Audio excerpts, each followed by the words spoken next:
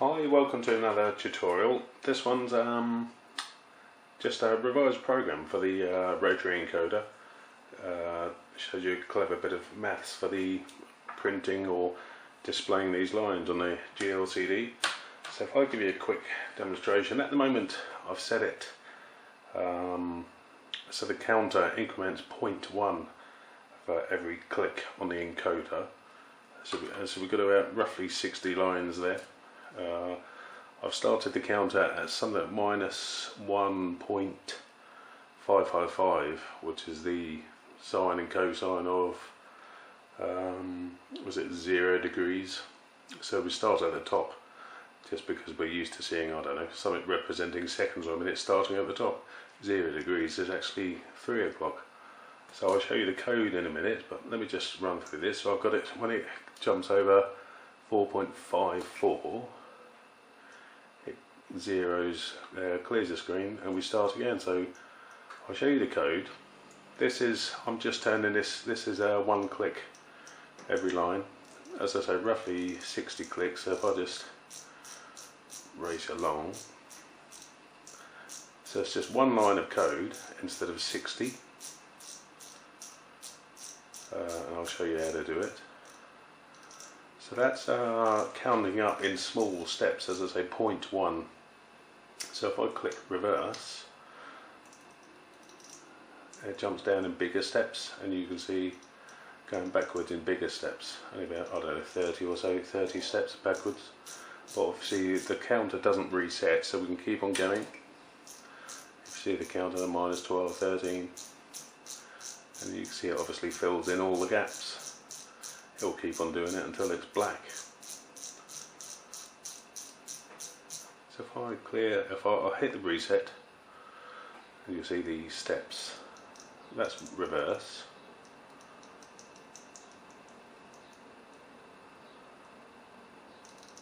And then hit reset again. Start going forward. So it's smaller steps. Right, if I show you the code, right, that's a setup for the GLCD. Well, we have to mess about with the figures. So the counter was previously a char because we were only counting up to 255, whatever. Now we have to float because it's going to have well, decimal places. So we changed the counter to float. Still got text for showing the numbers on the screen. These are all the same, char capture, char text. Right, so forget the second because I'm not using them.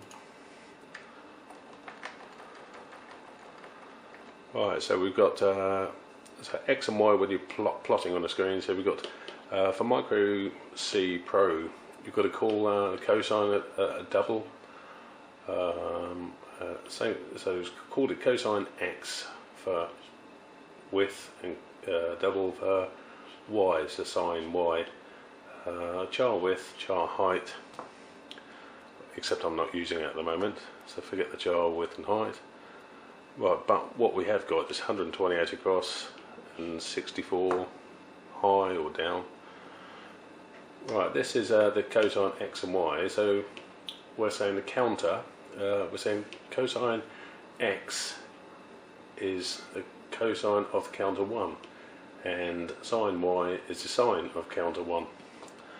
And this is a simple bit of code just there. Hopefully I'm zoomed in and you can see it properly. It's a GLCD line, so we start in the middle, 64 across, half of 128, 32 down, and it's 64, which is half the width again, plus half the width again times cosine X, and then half the height, so 32 plus half the height times sine Y, and then colour 1. So that one line, instead of plotting 60 bits of code for 60 lines or whatever you're doing, that one line does it all for you. So to get the number float to string, counter text, GLCD to write to text, that's just for the counter. And what I've done, you see it zeros at 4.61, clears the screen. and then I'm at the start, the counter equals 1.555, which is sort of 12 o'clock, as opposed to if I set it to 0, it'd be 3 o'clock. Captures the same. I put a small delay in when I was running it slowly. There's not jumping, but the board wasn't picking up every rotation. Never missed it on the display, having said that. So that's the capture, still capture 1 and 2, same as before. The interrupt for the press button, same as before. And this is the main. So we're still, yeah, everything same as before, except the counter, instead of starting at 0, we're starting at minus 1.555. Maybe I could change and show you. No, I won't. Take too long. So there's the interrupt routine for the press button, capture. That's about it. So it's quite a simple program. And then obviously the while statement, which is same as before, except what I've done, I've taken out the seconds because I'm not using a manual. So if this is a double, or you're floating that number, you can't have counter plus plus. So what I've actually got, counter 1 equals counter 1 plus, see, 0.1. And clear the flag, clear the capture, and same for the reverse. You saw the reverse is going quicker, so I've got it counting up in 0.2, and then break, and then that's a switch, same again. I'm not sure if I mentioned in the previous video, so it's constantly looking at this EEPROM address, see if there's a 1 or a 0, see if it's going forward or backwards. And end of the program, show position.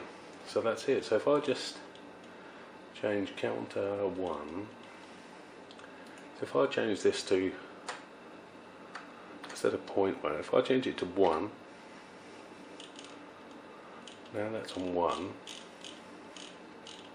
you'll see why I have to go down. So now if I do this, if counter equals, I don't know, 60,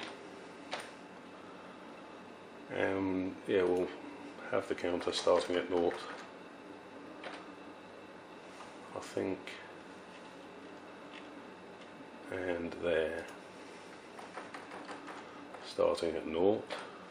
Right, if I program this quickly, right, so now you can see it's not starting at 12 o'clock anymore.